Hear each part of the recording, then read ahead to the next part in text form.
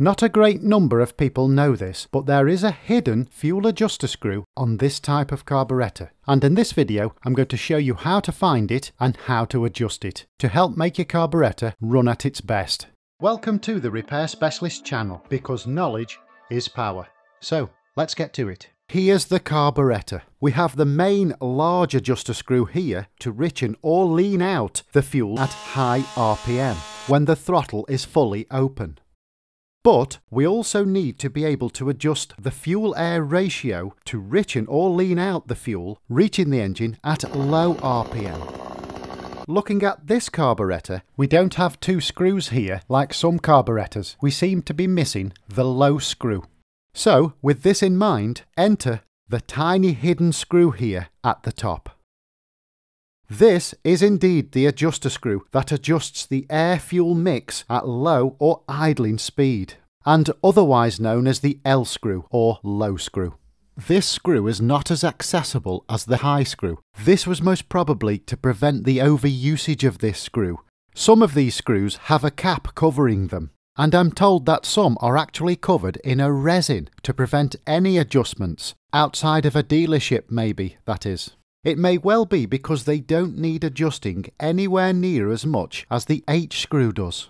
And to adjust this screw, you need a much narrower flat screwdriver.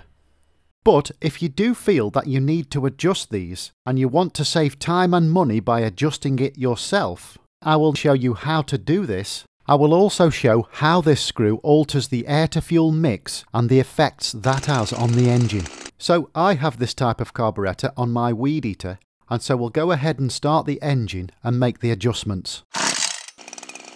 From the engine idling, if we turn the screw out anti-clockwise, then the engine will eventually sound like this. It becomes lumpy and struggles to idle. And from here, if we screw the screw inwards clockwise, then you'll see that the engine revs will start to increase, and increase more the more we turn it. So what just happened there? Well, with these carburetors, there is a needle that protrudes into the main jet. And it's the low screw that we've been adjusting at the top that is directly connected to this needle. And so when the needle screw is fitted in its correct place within the carburetor, it's sheathed within the protruding plastic part of the main jet. And if we could see the side of this main jet from this angle, we'd see a structure there. I've actually removed this part of the main jet so we can have a closer look. And when we do, what we see on the side of it is this cutout structure, an elongated triangle. So within the carburetor, when the needle screw is fitted in place in here, the needle can move up and down, thus opening and closing this gap. During the carburetor's normal functioning, fuel is of course brought up the main jet. But at the moment, the needle is low and closing off the gap. But if the needle was to raise slightly, opening up some of that gap, then it would let some of that fuel out into the venturi of the carburetor and to the engine. As the needle raises, we're naturally going to get an increasing volume of fuel out from the gap. And of course, as we lower the needle, we're going to start to restrict some of that fuel, so there's less available for the engine. The needle will protrude into the main jet at such a level to allow just enough fuel out to hopefully regulate a decent idling speed. And just so we know, the way we raise the engine revs is to pull the throttle, which pulls the throttle cable, which rotates this throttle lever, and as the lever rotates, the whole throttle barrel mechanism raises, and the needle raises with it. And that exposes more of the gap in the main jet to allow more fuel out, to allow for higher engine revs. So let's now get back to gathering an understanding of the low screw adjustments themselves. We'll start the explanation with the engine idling.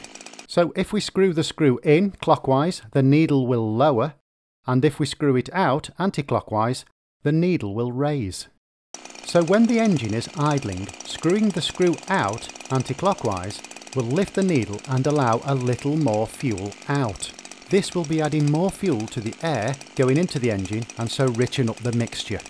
And of course, if we were to screw this screw in clockwise, it would lower the needle, restricting some of that fuel going into the engine, and so the fuel to air mixture would be leaner.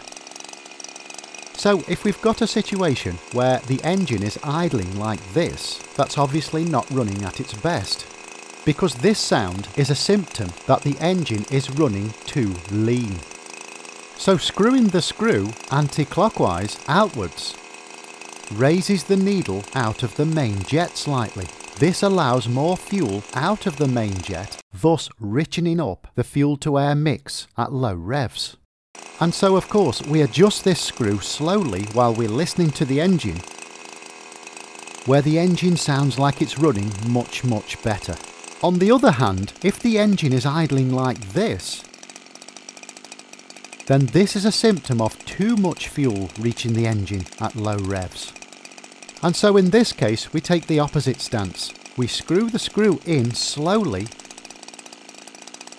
lowering the needle into the jet, restricting some of that excess fuel coming out of the main jet, thus leaning out the fuel slightly so that the engine is receiving the right amount of fuel and therefore runs much better. Now it's important to remember that we must not get this screw, which is the low speed screw, mixed up with the idling screw. This doesn't set the pace of the idling speed. This screw, the low screw, sets the air to fuel ratio mix going into the engine. The idling screw here operates the throttle. So when we feel that we've adjusted this low screw to a point where the engine seems to be running well, we can then put a further tweak onto the adjustments with the idling screw, either to speed up the low RPM slightly if it needs that, or to slow it down slightly if it needs that. Either way, we need to bring the idling RPM to a reasonable level. On this weed eater strimmer, I need to bring the idling RPM to a point where the head of the strimmer is no longer turning, but not too low that it's going to stall. So I get that nice sweet spot after adjusting the low screw. So that's the hidden L screw explained, and that's the low RPM adjusted. So now we've adjusted the low screw, we'll go ahead and adjust the single adjuster screw for the high RPM. And the adjustments on these are simple enough, so let's have a look. The H screw doesn't protrude into the main jet from the top like the L screw does, of course. It's actually set lower down deep inside the carburetor. And the tip of the H screw protrudes into a fuel hole from within the carburetor where the fuel passes the end on its way out of the main jet into the induction tube before it reaches the engine. So with the engine running on maximum, I'll take a flat screwdriver to the single adjuster screw. And if I unscrew it anti-clockwise slowly, you'll hear the engine starting to change its tone. Screwing the screw out like this is delivering more fuel down into the main jet for the engine to use, and therefore there's a richer supply of fuel for the engine. More fuel than it can comfortably combust, and so it makes this sound, and the engine revs start to lower slightly. And if I carried on unscrewing this, the engine would most likely stop due to flooding too much fuel into the cylinder.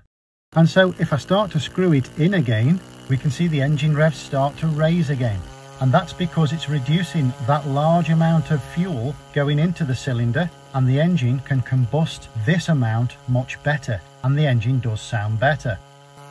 But if I keep turning it in the same direction, it's going to shut off too much of the fuel, and there won't be enough for efficient combustion. And so the engine revs will lower once again, and it will weaken the power of the engine. So what we're looking for is to screw the screw back and get that nice sweet spot between the two, just on the edge of being rich slightly. And that's because if it's just slightly on the edge of rich, not too much, just slightly, then we've got a good amount of fuel going in there with its accompanying oil to keep everything nice and lubricated. What I want to know is, what do you think? Do you know of a better way to adjust these types of carburetor? Because I'm not saying my way is the best. The community that reads these comments learns such a lot from everybody's point of view and everybody's knowledge who actually make comments here on this channel. And so I really respect all your comments. And because you've watched this video of details about this type of carburetor, then this video showing you how it works in depth from the primer system to the main adjuster screw will really capture your interest. So have a click through now and check that out next. But as always, it's been a pleasure explaining this. Thank you for watching and stay tuned.